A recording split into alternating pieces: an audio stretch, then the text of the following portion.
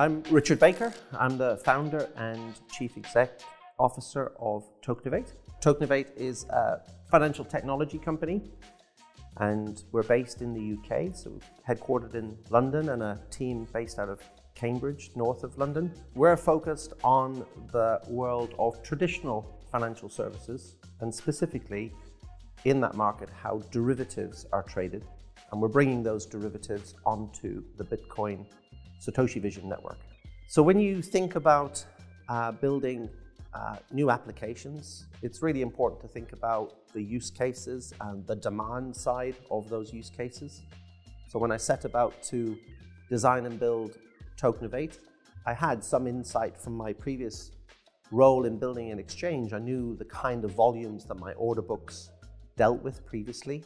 And so, the shape of the infrastructure that needed to be behind Tokenovate ultimately had to be highly scalable. It needed to be affordable. It's unrealistic to think about building a smart contract trading platform or a lifecycle engine that if every event in processing it cost me, $1.50, $2 more, ultimately that isn't a proposition that I can take into the traditional finance market. It would be too cost prohibitive to run on a digital ledger technology with high transaction fees and low throughput. So the Bitcoin Satoshi Vision network is bringing scalability, it brings affordability, but what also attracted me strongly to working on an ongoing basis with BSV is its programmability. The journey of the last 14 years for Bitcoin, everybody skips over the fact that this is a stable native protocol with 100 opcodes, and those opcodes are programmable by the Bitcoin script language. So I can treat it as a microcontroller computer, and I can program functions to those opcodes. And actually, when I'm building a derivative contract, that's really important. So there's a number of attributes that are unique to the BSV chain that just don't exist anywhere else. So it was an easy choice in the end to say this had to be a BSV project. The opportunity that I saw with building Tokenovate is that actually derivatives are, believe it or not, a quadrillion-dollar market. They're global. Every country in the world uses a derivative financial instrument. What's a derivative? Well, it's often used as a financial risk management product. So if I've bought a price today, but I'm not having a good delivered until 30 days or 60 days or 6 months from now, I tend to use a derivative to manage the risk in the price change between now and the price in the future. And so these are often known as futures markets. So what are the products? Well, they're everything, actually. They all impact our daily lives. So things like fertilizer, grains, interest rates, fixed income, more recently, digital assets. So everything we can think about in society has probably got some kind of futures contract and derivative contract wrapped around it to try and help the buyers and the sellers manage risk in the market. So it's truly global, which makes it a really exciting venture to build. I guess as a serial entrepreneur, I've learned the hard way that don't go too big too soon. It's really important to get your product market fit, and you have to do that through baby steps of building minimal viable product. We started really with looking at where is the standards in this industry developed, and this industry is actually quite unique versus others in the fact that there is a global standards body called ISDA, and that stands for the International Swaps and Derivatives Association.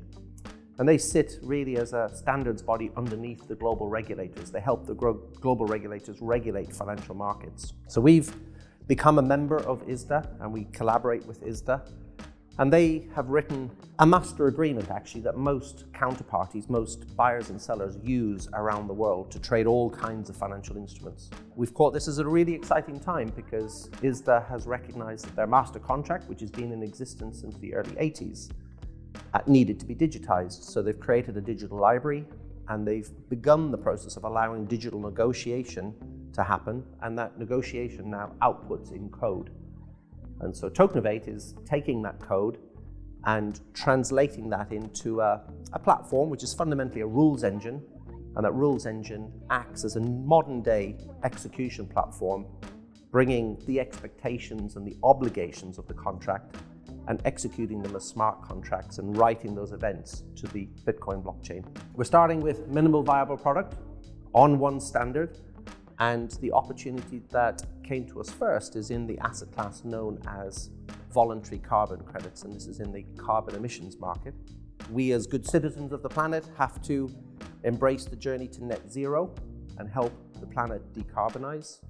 These financial instruments help effectively put finance into carbon projects to help the planet reach net zero. So that's our starting point.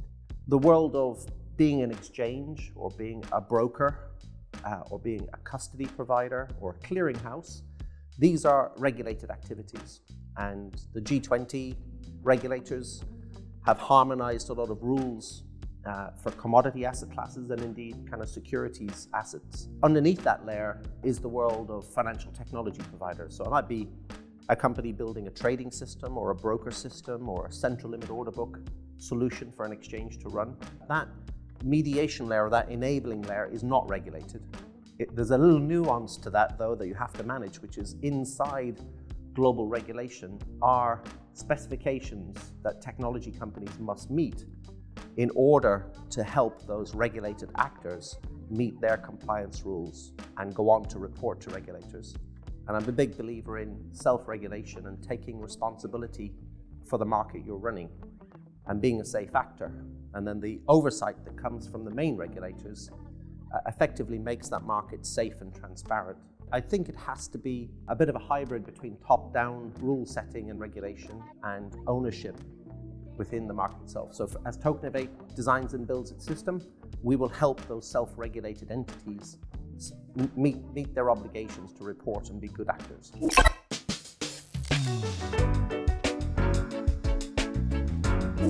Tokenovate announced a first set of trades in the voluntary carbon market, and lots of language was in the press release, so I'll take it apart. I think firstly, actually, if I may, audience, it's really worth knowing that in the United Kingdom at the moment, there is running through the House of Lords a new bill, and that bill is the Digital Trading Act. And believe it or not, 80% of the world's trade happens subject to contract law, and the origins of that contract law are British law, UK law. And the Digital Trade Act that's going through enshrines actually the definition of a smart legal contract into that bill. And we will see that now become law under the Law Commission in the UK and begin its process of becoming shared around the world. So a smart contract has got a digital definition today, but it's about to have a legal definition. And this is a really huge step for the way we think about digital ledger technology, blockchain technology being adopted for contracting purposes. So we refer to that smart legal contract because when we execute the trade that is a voluntary carbon credit, it is subject to the definition rules of the ISDA standards. It was executed on a regulated futures market on an exchange venue and was executed in its trade life cycle on the Tokenovate platform through smart contracts. And all of that is subject to the rules of that financial regulation and those standards. And so this is a world first in the fact that using the Bitcoin protocol and Bitcoin script to do that was really exciting, and to do it in such a conformant way is truly exciting as we try and build into this traditional finance market and help modernize infrastructure. So really amazing achievement.